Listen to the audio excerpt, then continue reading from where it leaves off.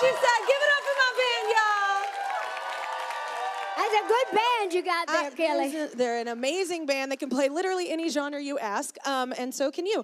So give it up for Dolly Parton, y'all, the one and only. Give it up for her. Thank you. Thank you for singing that with me. Well, I've been so looking forward to doing the show, and just singing with you, period, is just a very exciting thing. So thank you for doing that with me. Absolutely. Yeah, we got to do the reimagined version of 9 to 5, but we haven't done it live yet, so we got to mix it in there a little bit. So I was very excited. I know. We did that for a documentary called Still Working 9 to 5. Yeah. So there's a shorter version, so maybe sometime you'll get a chance to hear that. We can do it all one day. Still relevant. Yeah. Is it true that you invited women at your record label to be in the video? I thought that was so cool. I did. When I did 9 to 5, back 2 years ago or so, I just watched it on the set, and I played my nails. Yeah. I can't. Look, these are single mama nails. I know. Well, these are acrylics. These are gross. You got to have falsies. Yeah, I was like, anyway, I was playing my acrylic nails, and I watched all the things going on the set. And so I just watched all the girls doing whatever they did, and it was about working women. Yeah. So when I wrote the song, got ready to record it, I thought, how cool would it be to invite all the women that worked in the offices and all the people on the set and all the girls. You keep it real. Show.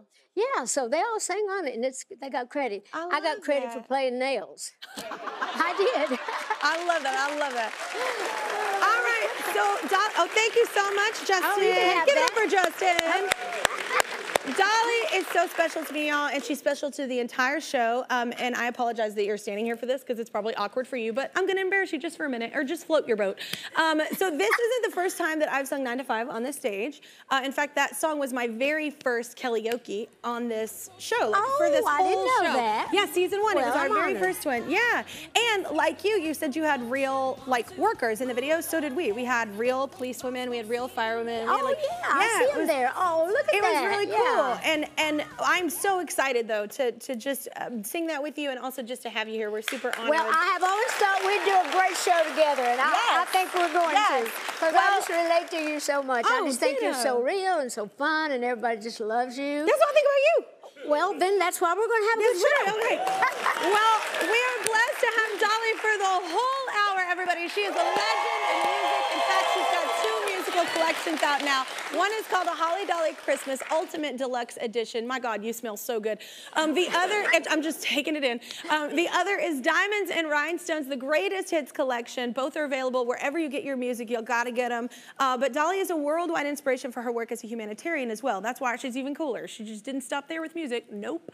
That's why we're introducing a new theme that's brand new for our show, and it celebrates the people behind the art that they create. So it starts with Dolly, and it's called More Than Music. More than music. Okay. Oh, and I got my own cup. You have your own cup. I know. I have. Oh, and I have this. And I've got so many things over here I'm going to talk about. Well, wait. I have to say, congrats. You were just inducted into the Rock and Roll Hall of Fame. I know. I want to see it. Can I see it? I brought this for the show. Wow. This is my rock and roll, and I just want to share this with you until you get your own, and you will one day. I will not, but yes, you will. You will. You will. You are so, I think you have to, well, it's funny. I was literally talking to my producer this morning, and I was like, we throw around the word icon a lot. Like, I feel like everybody's an icon now. Like, you know, everybody's like, oh, she's an icon. And I'm like, no, you have to earn that. And you actually earned that. And it's like, that's why I loved your response. I loved your response because you were like, well, wait, what? Rock and roll? Like, I'm country music. But you are rock and roll. The fact that you're a pioneer for women, you've opened the doors for so many of us to be able to be vulnerable as songwriters. But I don't know, does it weird you out to be labeled an icon? Well, I always think of myself more as an eyesore than an icon. Well, I wish. But actually, but you know, I used to think when I was young, if I made it like I'd hoped I would, how people would remember me when I was older. And now I'm older, and it's really nice to look back and think that, you know, I might have done something that's helped inspire so many things. Some other people. And when I got into the Rock and Roll Hall of Fame, or when they talked about that, I didn't realize that it was more than just that. To me, I'd always thought about the Rock and Roll Hall of Fame being for people that spend their life in rock music, like country music. I mean, you don't see Led Zeppelin in the Country Music Hall of Fame. Or, you know, so when they first said that, I thought, well, you know, I don't know that I belong there, and I didn't want to take votes from other people that had spent their life, and that's kind of how it felt. Dolly. But Who says that? But still, I honestly thought that. But then later I saw that it was for people also that have, influenced other people, and I did say I would accept it gracefully and humbly, and I did, and I was very honored. But you did something even cooler. You actually wrote like a rock and roll song. I did. I wrote a song for the show about my whole experience about that. It's called Rockin' It. I've been rocking it. I grew up loving Elvis and Wild Man Jerry Lee, Chuck Berry, Little Richard. They all had cast a spell on me. And Carl Perkins and them blue suede shoes had no place on the farm that's better than them brogans I was wearing around the barn. So I've been rocking since the day I was born. I'll be rocking till the day I'm gone. 'Cause I got rock and roll down in my country soul, and I'll be rocking it till the cows come home. That's so perfect.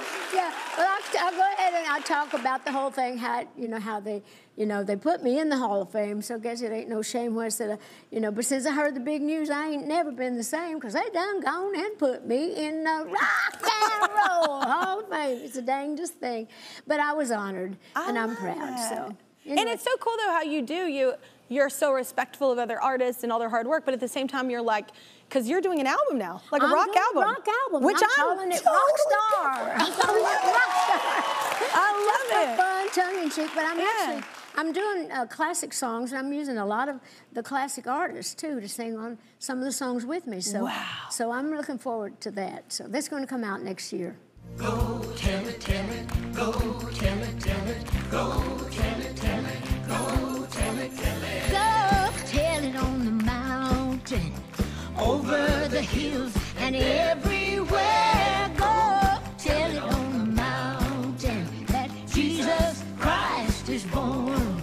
Oh, go tell it on the mountain, over the hills and everywhere. Welcome back, everybody. I am the luckiest person on planet Earth because I am hanging out with Dolly Parton. That was a look at Dolly Parton's Mountain Magic Christmas. It premieres today on NBC. In this new movie, Mountain Magic Christmas, you're playing yourself. I want to ask if you were able to have fun with it because you are playing yourself, but also I have to say, you and Willie sound so good together. Oh, we did. You and Willie Nelson, I was like, this is what, if anybody wondered what Mountain Magic was, it was what just occurred. It was like, it was so good. Willie was on the show, and we did Pretty Paper, a song he wrote years ago. That pretty paper, pretty ribbons of blue. And we just had the sweetest time. I've known him since we were both young in Nashville. And so having Willie always through my life, and I thought, I can't do this show without Willie. So we did that wonderful song that I'd also recorded in my Christmas album of Holly Dolly Christmas. But we had Jimmy Fallon on the show. I know. Miley Cyrus. We had Billy Ray also, and we had Zach Williams that we did so we had a lot of wonderful artists on the show as well. It's so fun with shows like that because you get to be more Jimmy free. Allen as well. Yeah, and you get Fallon. to Jimmy Allen, but you get to. I love Christmas albums and doing anything Christmas because I feel like it's open game and you can have other influences too. Like you just have a different experience and it's like a more open vibe. People aren't expecting one thing. It's Christmas, so like everyone's welcome. But this is a 2-hour. They call it a movie, but actually I was, like you said, playing myself. But I thought it'd be a great idea to show what it takes to actually do a show. So it's really the making of a show, all the trouble you have, all the fights you have to have behind the scenes, all the stuff you don't want. Yeah. And so getting to play myself, real. It is real. Yeah. And so I got a chance to do some comedy and do some things kind of acting, but still it's real. It's stuff that really goes on. When you was talking earlier, when you said, I always seem so nice all the time. I know, I'm like, do you ever have a just day? Like, you know what I'm saying? Like, I don't even think I could say that on here, whatever, they'll bleep it. But I'm just like. Well, they'll bleep you out. It is your show. I know, but I'm just like, I literally was talking to her and I was like, do you ever have a bad day? Does people not catch it? Like, I'm like, because everyone loves you. You're everybody has a bad day. But it's like when you're in business, you know that. When you're trying to do a show, put on a show. And that's why we thought it would be a clever idea to let people see what really goes on, because you got to cuss people out. You're not going to take this, you're not going to take that. You got to do this. I want to see Feisty miss you, Dolly, so badly. But you know what? I try to always keep a good attitude. Yeah. But, you know, I'm one of those people, though. I've often said, I can tell you where to put it if I don't like where you got it. So let's just leave it at that. That's just being helpful. Yeah. Yeah, that's just being helpful. That's all I heard.